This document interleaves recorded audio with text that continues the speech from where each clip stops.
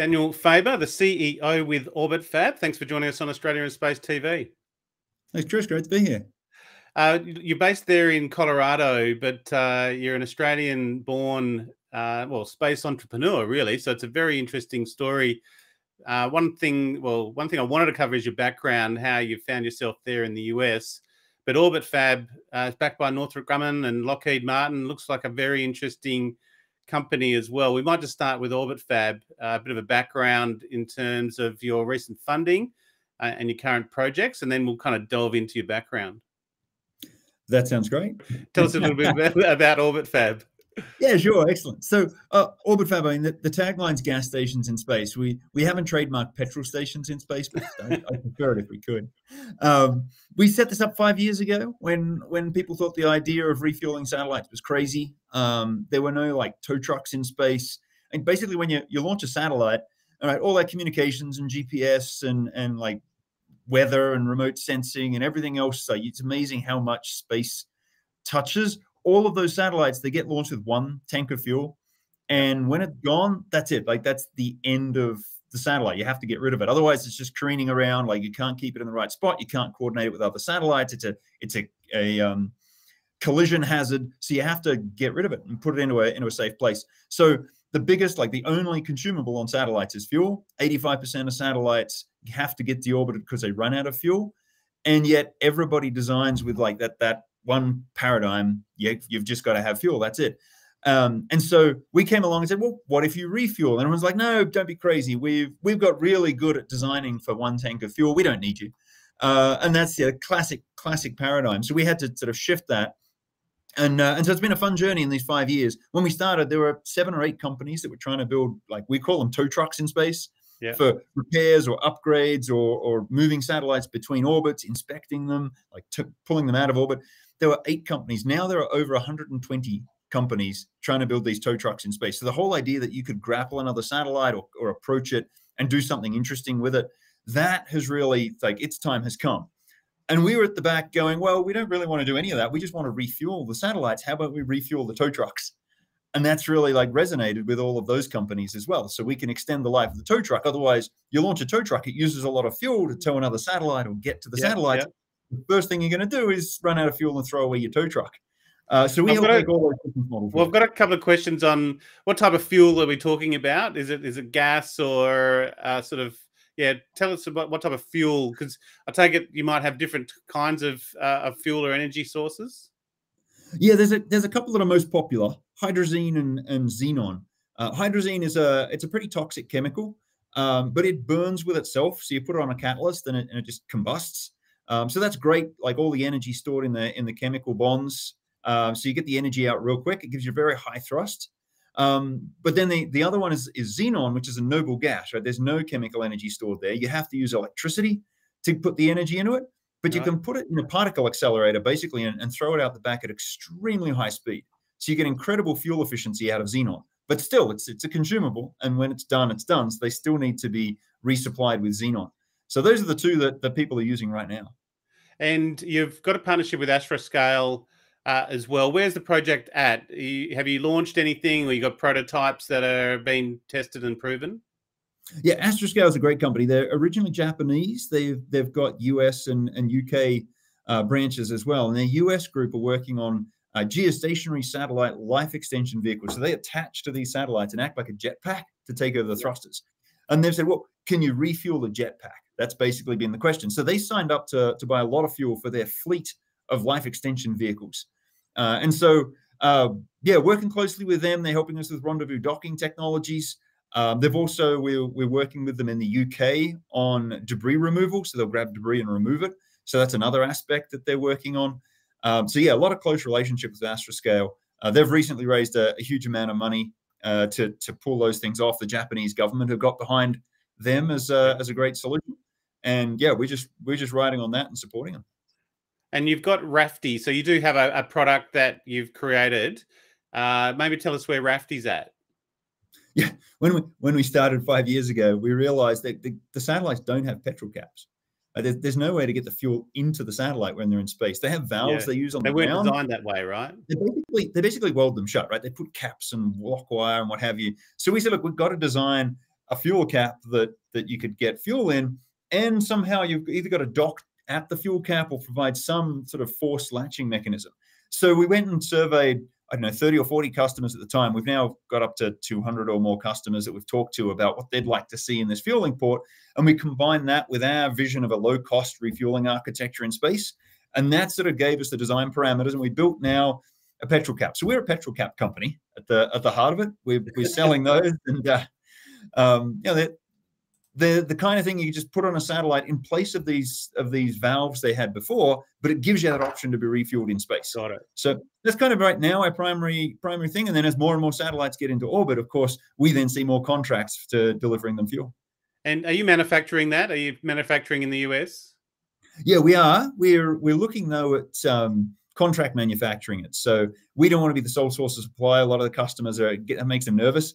So we're like, okay, we can license this to other folks to manufacture as well. So that's the plan. We'll probably manufacture it in the UK because or Europe, because they want to buy something made in Europe. All that works as well. Anything to speed up the adoption of these fueling ports, so that then there's just an ecosystem of folks we can refuel. And is there any prototype designs for, let's say, your refueling truck? How big that may be, and what kind of orbit? And I take it you'd be able to move that in and out of different orbits. But yeah, how big would that be? Yeah, we sized the architecture consists of fuel shuttles, which can deliver the fuel. So you can come to a fuel shuttle if you want to do that, but it can go to you as well. Right. And then the fuel shuttles are sized based on how much fuel our customers will need. And sometimes it's not a lot because people haven't been used to using fuel. They're very economical with it. Yeah. So they're fairly modest sized vehicles, like a few hundred kilos. And then fuel depots, which we use to launch as much fuel. So when a fuel shuttle runs out of its fuel, it can go and refuel from a depot. And they're sized as big as we can get on a rocket to get to space as cheaply as possible. So that's the architecture, fuel depots and fuel shuttles. And so far, we've launched one fuel depot into orbit. So that's been in orbit for about a year and a half. It's there sort of waiting for us to come and get the fuel out of it. We're right now developing the first of the fuel shuttles, and we've got to launch January next year. So we start to deploy both ends of that architecture. Nice. How does the business case work? You know, the money being saved from launching satellites and putting a new satellite up versus the refueling. I imagine you've done the business case. What kind of savings are there, or particularly on the sustainability of space as well? Yeah, it's absolutely staggering. When you think about it, right, you're not reusing a satellite. You throw it away as soon as it's out of fuel. Yeah. The only way to keep serving those customers is to launch a completely new satellite. So we went around to a lot of folks before we started the company and just said, what would it be worth if there was fuel in space? Like, how much value would it be if you had another kilo of fuel? And we were absolutely gobsmacked by the answers. So many people said they would see over $1 million of extra revenue for every kilogram of fuel they could have. It blew my mind because we know the launch company. We know we could get a deal to launch to orbit for maybe $1,000 a kilo, maybe even less, which means there's 3 orders of magnitude arbitrage. And that's a good trade. So we decided we could probably fit a business in that. After we heard that like the 7th or 8th time, that kind of value creation, we're like, all right, let's stop everything else we're doing. Let's double down on it. Let's start the company. We've got to make this happen. Turns out, there's a lot of reasons. It's pretty complicated standing up this business.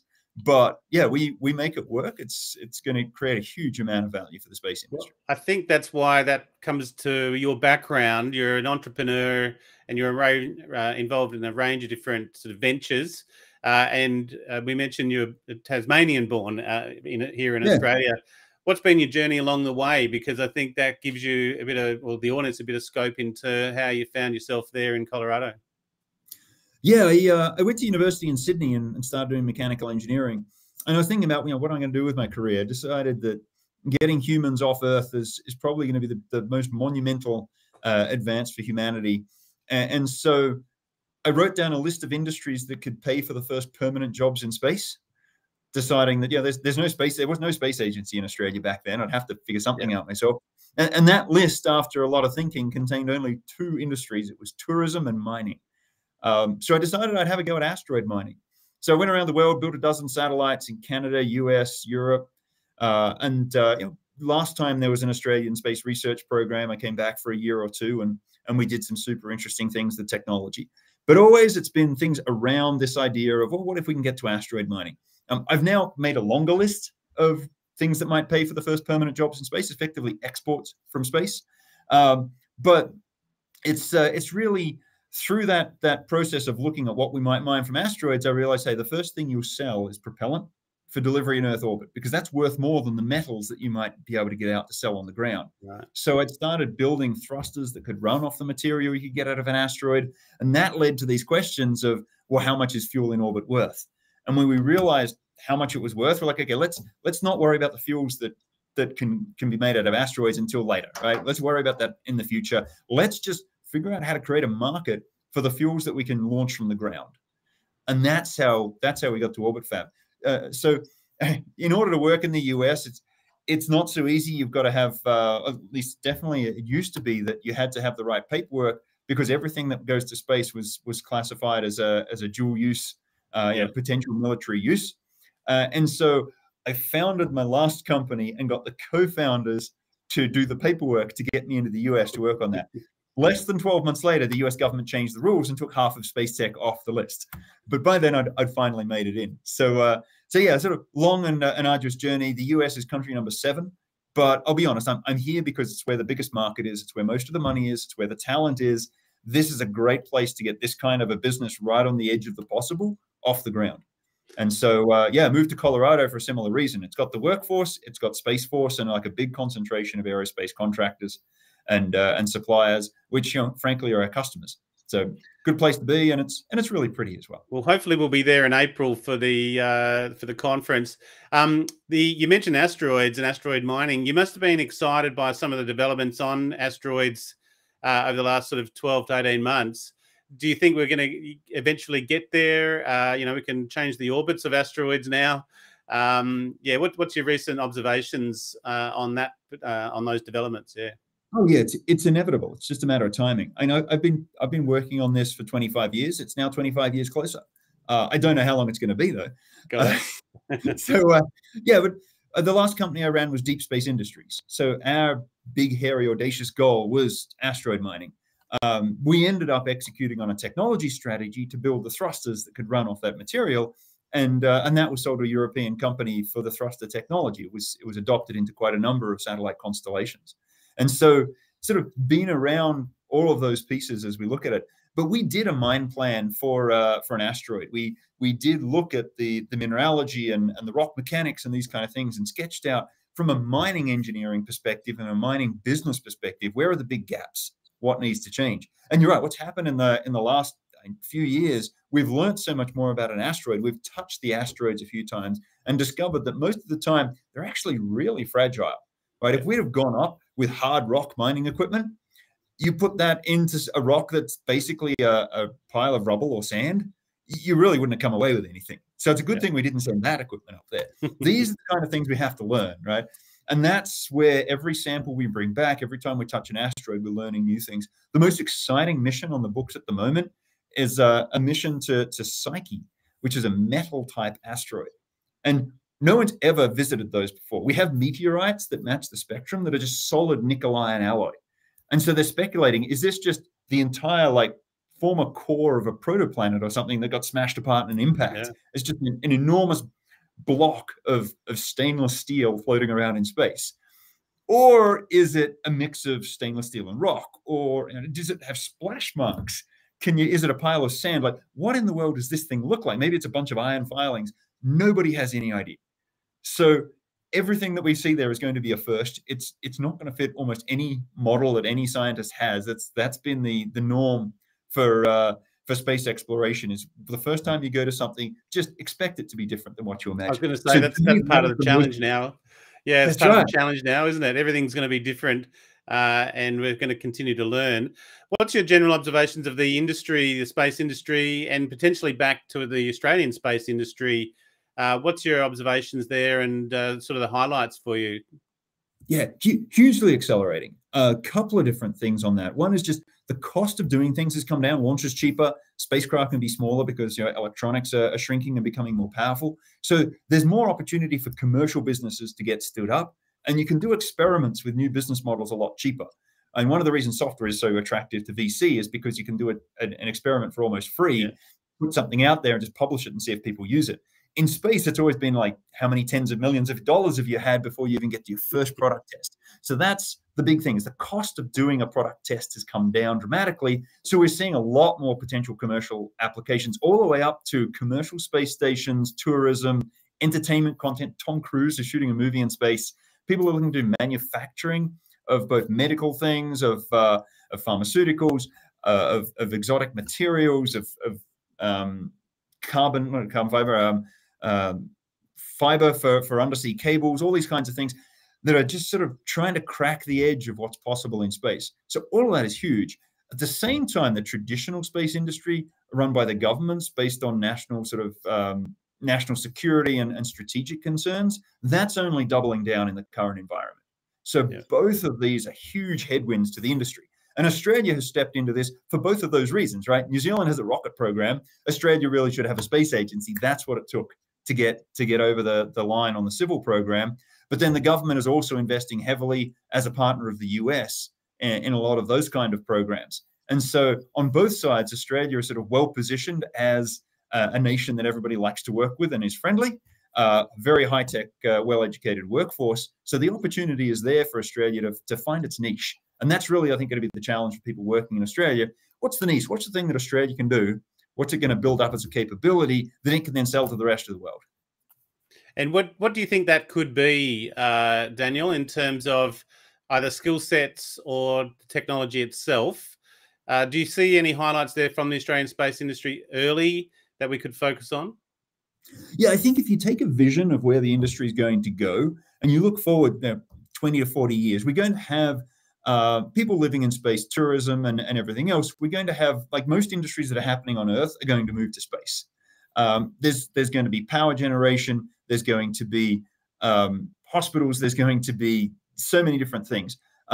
Mining, agriculture as well. And so when you look at it, Australia could invest in any of those things, but leveraging Australia's current sort of expertise and advantages, what is that? We're definitely very good at communications and communication systems and those kinds of things. Anything sort of radio, RF, very strong capabilities. Mining, of course, and all aspects of that mining chain. Agriculture, it's further out. You need the people in space to be the market. But these are the kind of things that Australia could invest in, such that in the long term, we have a dominant position. But it takes a vision to say, look, here's where we see the future. And we should be a bit of a portfolio, right? Here are a number of things that we can invest in that no one else has got ahead of yet, that we could absolutely own, and everybody gets there. We could take a leadership role in that. And then you back that up with some early funding, some policy, some market creation, and some international sort of diplomacy and horse trading on the government program, so that it's our systems that are in there. When the commercial picks that up, then you're in a huge advantage. Maybe just to finish off, things like the Australia-UK Space Bridge, AUKUS, are you seeing noises there that might assist you, being either having an Australian accent? You're obviously a US company, but do you find that there's any benefits there coming through to you in relation to that kind of those partnerships or those discussions? Yeah, we've just hired somebody in the UK to help with that, and we've looked at how we're working with all the other partners, because national security concerns are global now, and so that's just sort of natural that we'll be playing into that as we support some of those activities. But yeah, being an Australian, it's always better to be local wherever you're trying to do your business. It helps. I'm Australian. I also lived in Canada long enough and became Canadian. So I find it very easy to work in Canada as well. It definitely doesn't hurt. Wonderful. Well, look, Daniel, what's your sort of a highlight for 2023? What would the audience be looking out for when they're seeing Orbit Fab? Last year was the partnership with Astroscale. Yeah, highlights for this year or the immediate future for you?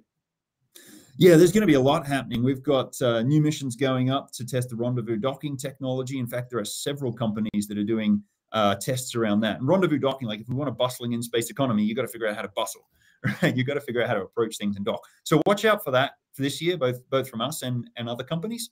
And then, of course, we've just got a lot of business stuff lined up that we'll be talking about, and new contracts and new deals, building hardware and winning business. The company structure, your private company, can people invest in you? Private company, only qualified investors can invest. Yeah. So yeah, we're open to that. One day we might go public, and that'll open it up to everybody else. Wonderful. Well, it's orbitfab.com. I'll put the link in the show notes. But Daniel Faber there in Colorado, just outside of Denver. Thank you very much for joining us on Australia in Space TV. Thanks, Chris. Great to be here.